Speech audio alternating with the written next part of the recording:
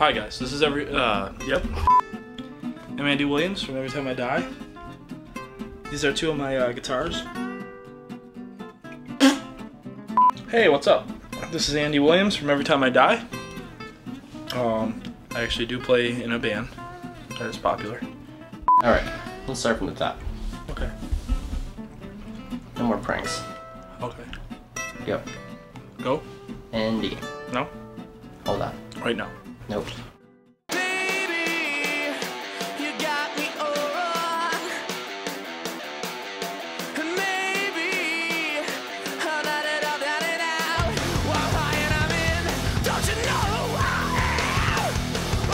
I play two of my signature model Gibson Les Pauls, and what makes it a signature model is that I'm gonna put my signature on the back right there.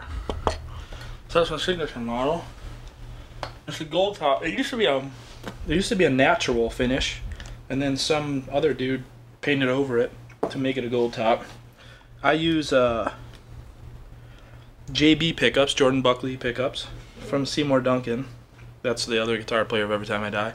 Something that's a little different about this guitar is that I put a lipstick pickup in the neck.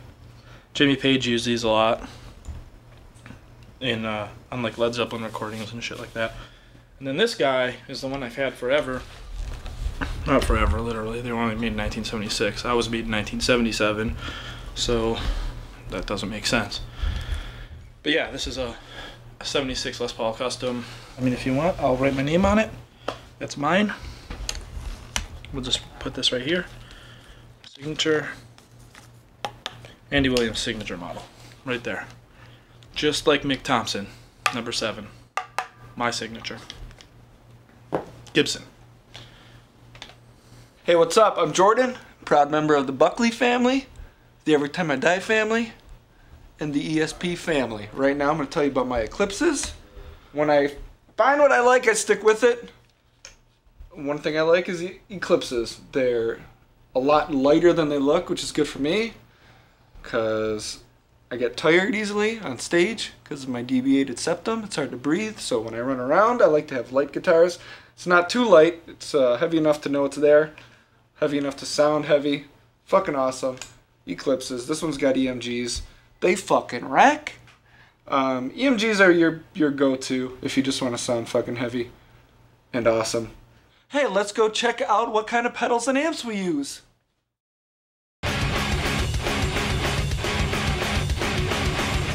Hey, guitar world. Here's some amps. You notice anything in common? A lot of them say Marshall, because Marshall makes good amps. Keeping it simple. By simple, I mean a lot of amps. Not simple at all. If you went extra not simple, you look at the ground. Yeah. Because there's pedals there. And he's going to tell you about those pedals. I'm going to go play Call of Duty. Well, here we go.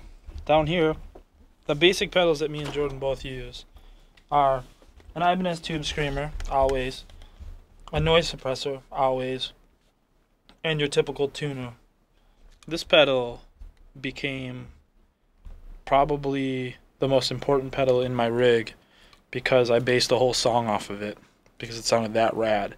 A company called Death by Audio from New York City made this pedal, and it's basically your typical fuzz pedal, but it has an octave range on it, and it's just unreal. The thing sounds just stupid. Like when you put it through a JMP, like for some reason this combination is like the coolest combination of all time. We've used this guy, Fox Tone Machine. I think River Cuomo uses this a lot in Weezer. That's no bullshit. Pretty much it. I mean, we have a lot of friggin' pedals. This is a Fender Basement. It's no bullshit. That's a great amp. Marshall 800, great amp. Marshall JMP, great amp. This is a Mesa Boogie Mark III. Metallica. Messed around with those a little bit. They're pretty cool. We haven't used it yet.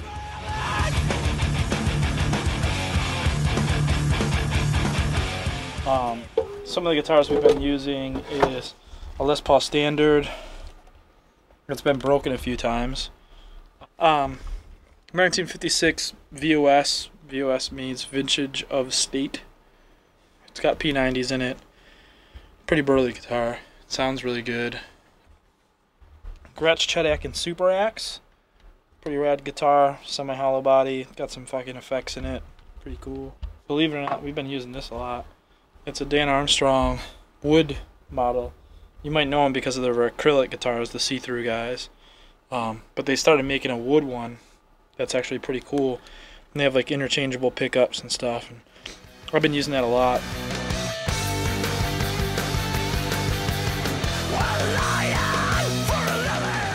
Well, there you go. That's Inside Every Time I Die's gear, guitar gear. Thanks for coming. Thanks for checking it out. We have a new record coming out on Epitaph Records this year. And yeah, there you go. Thanks for coming. Thanks for watching. And yeah.